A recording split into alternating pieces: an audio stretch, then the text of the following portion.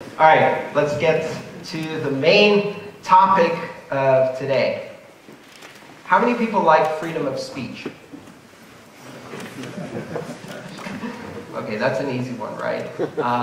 Everybody raised their hand, by the way, for the audience watching on video. How about unrestricted speech? Completely unrestricted. Everything goes. You can say anything. Nothing can be restrained by government a priori. Who wants to go for that one? Excellent. Slightly smaller group, but still majority of the people in this room. All right. How many people here believe that the same should apply to money, financial transactions?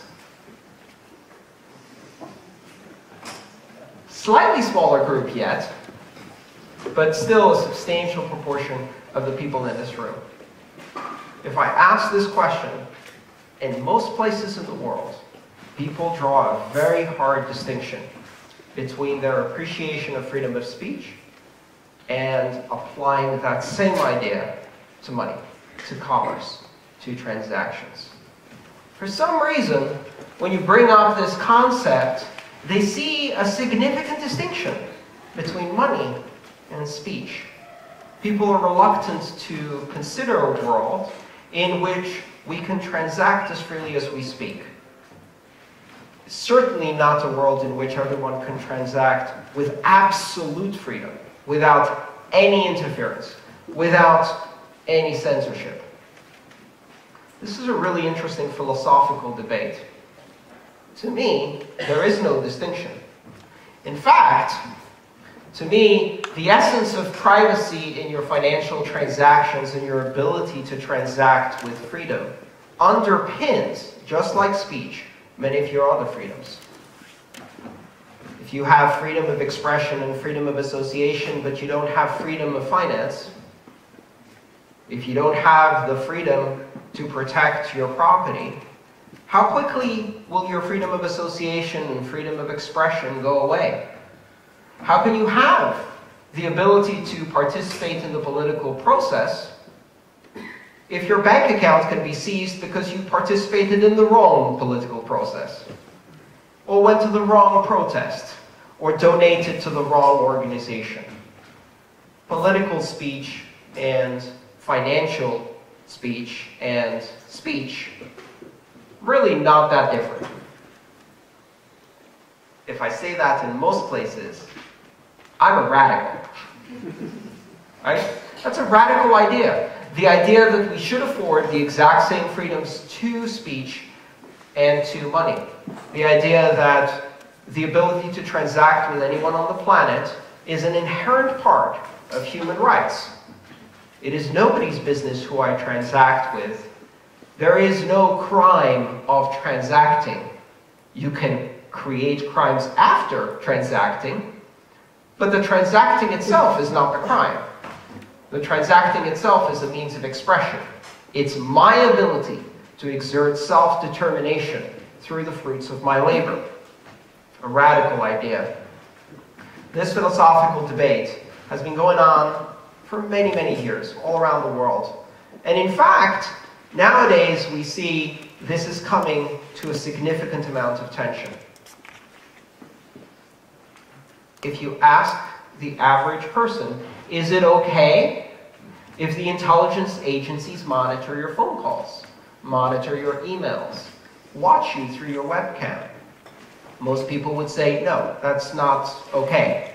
That's not an acceptable state of society.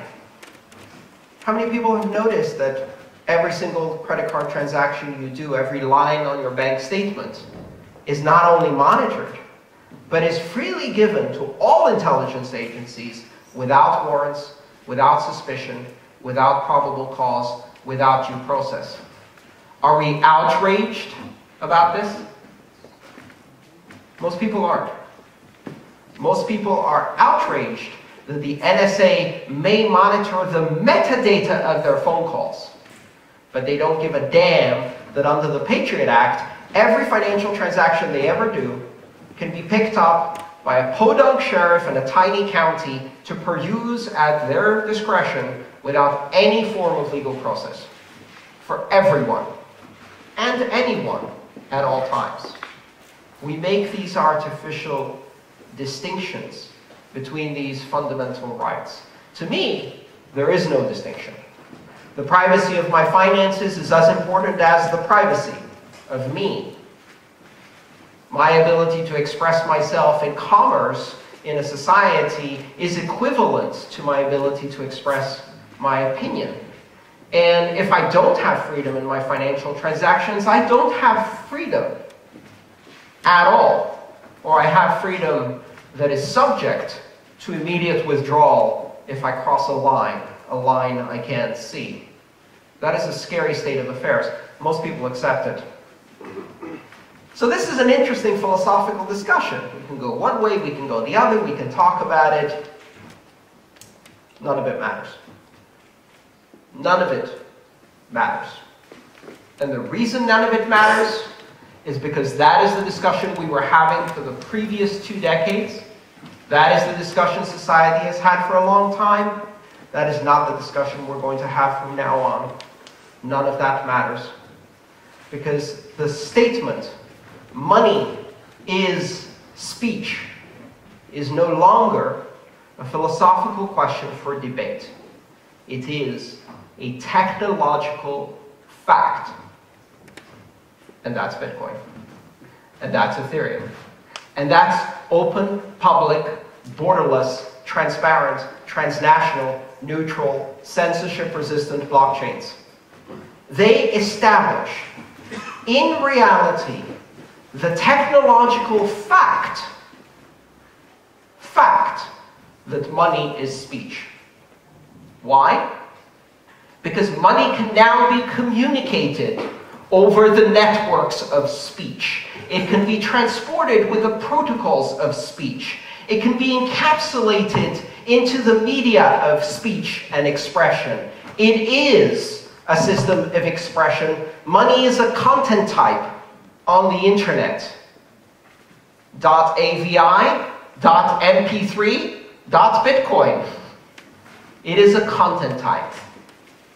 A Bitcoin transaction requires no reference to an external authority.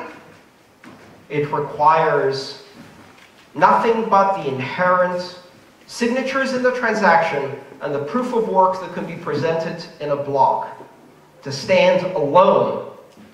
It is self-verifiable. You can look at proof of work, which is just a number. You can look at it and say, in order to create this number, this much energy was consumed.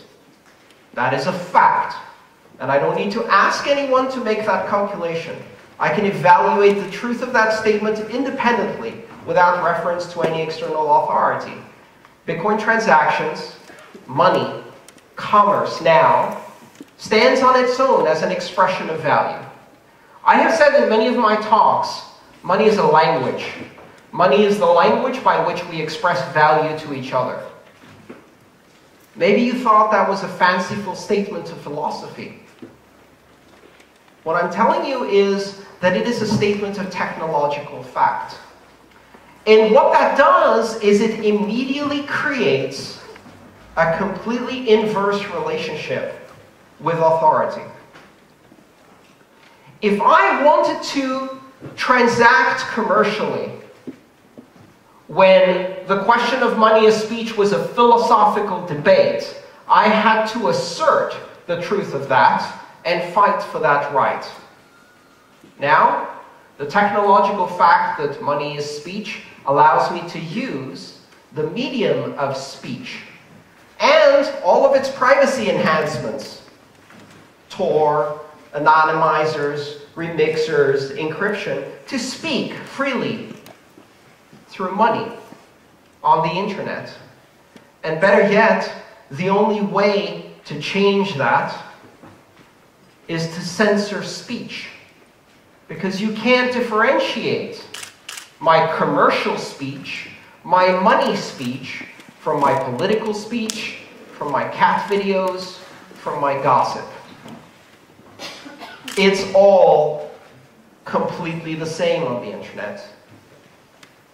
It uses the same technology infrastructure, it uses the same protocols, it uses the same privacy protections, and it mixes with everything else that's out there to form one giant roar of human expression.